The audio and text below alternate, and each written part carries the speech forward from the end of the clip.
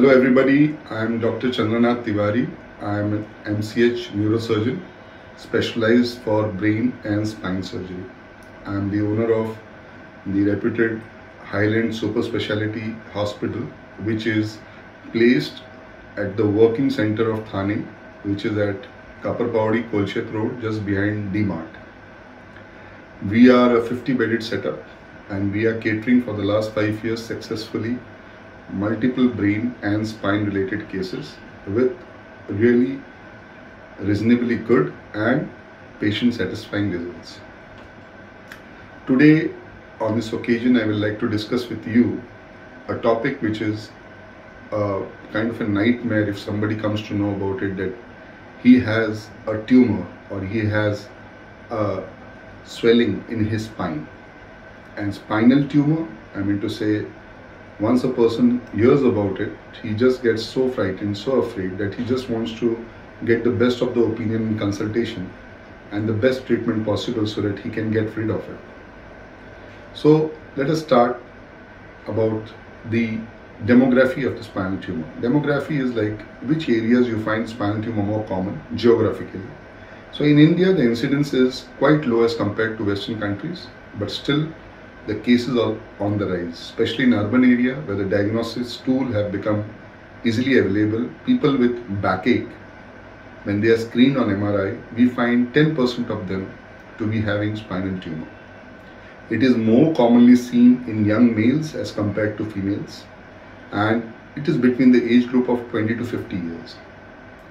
Now, what are the symptoms? How will you think that you have a spinal tumor? Like, what brings to the mind of the surgeon or the doctor that you have a spinal tumor? It's like the patient will have an unexplained backache of an enormous intensity. He will not be able to sit, he will not be able to sleep, and he will have a disturbed sleep.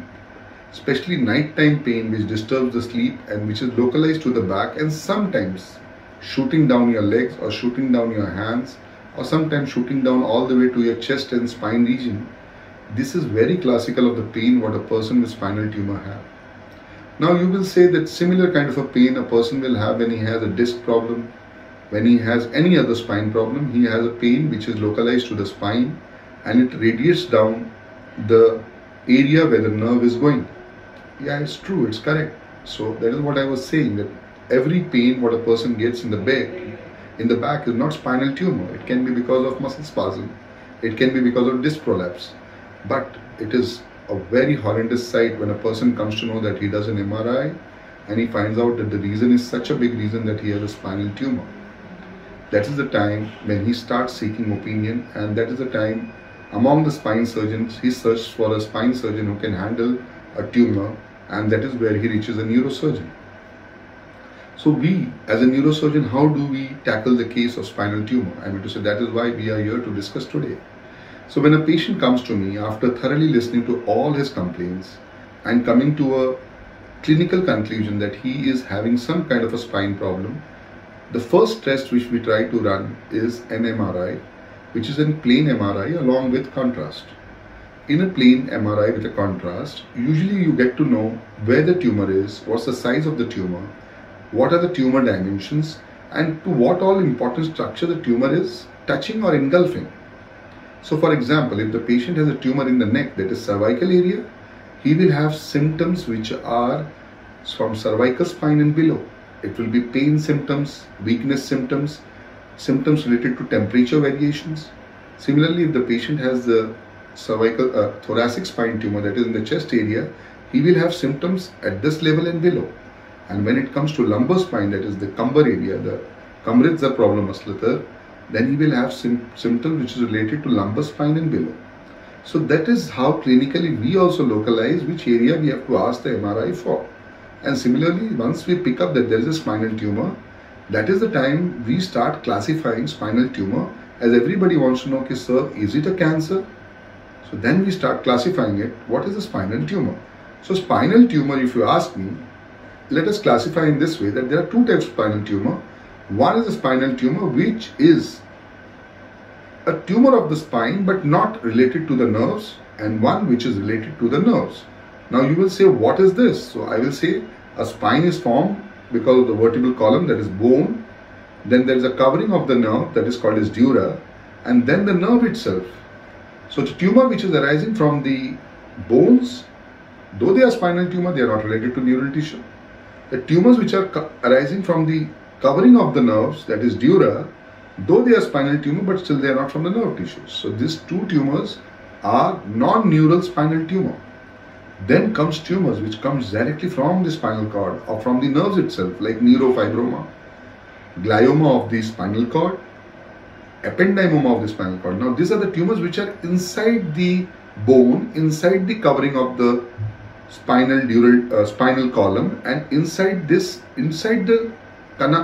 spinal cord itself. So these are called as intramedullary tumors. Now you will ask, why such kind of a classification? It helps in your treatment. How? Because if it is a bony tumor, the job is done in a different way. When the tumor is arising from the covering of the spinal cord, the job is done in a different way. And when it is from the spinal cord or the nerve itself, believe me, it requires a lot of finesse in working. It requires a lot of delicacy in handling the tumor, seeing that there is no added damage to the nerves in which the tumor is contained. So these are the way we plan the treatment depending upon the classification of the tumor. Now some people are worried whether it is a cancer. Very true. So there are tumors, once we remove the tumor, we send them for a histopathology, and histopathology gives us a diagnosis whether it's a grade 1 tumor, 2 tumor, 3 or 4 tumor, and which I think so, as in general knowledge, everybody knows the higher the grade, the bad is the tumor. I mean to say, the grade, when it is higher, it is more cancerous a tumor. Lower the grade, the tumor is more benign. But this can be only confirmed, or say we can get a slight idea on the MRI, but major confirmation or the final confirmation is only and only on histopathology, that is HP or biopsy. Now, there are means of tackling spinal tumor. How do we tackle it? So what, as I said, clinical examination followed by diagnosis using an MRI, then classifying it clinically and MRI wise, and then planning a surgery. We are doing all the spinal tumors in our hospital under microscopic surgery. We use microscope, which is a high-end Leica microscope, which we use at our center, and we do all surgeries under microscope, and we remove the spinal tumor.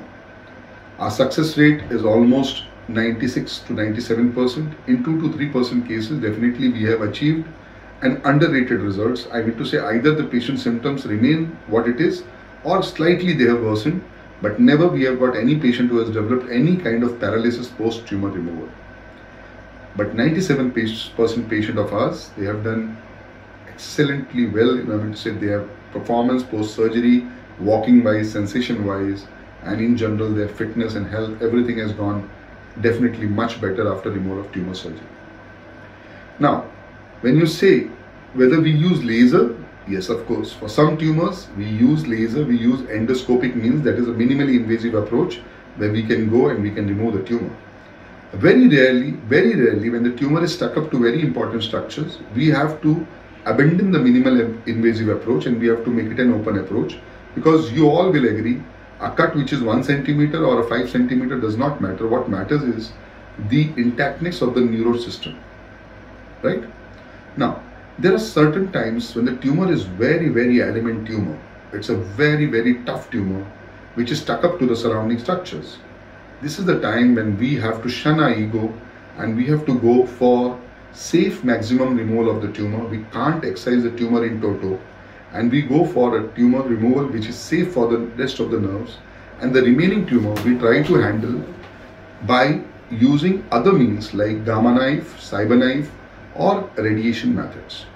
Chemotherapy per se has got very little role in spinal tumors except for lymphomas, where we definitely use steroid as one of the methods to decrease the size of tumor.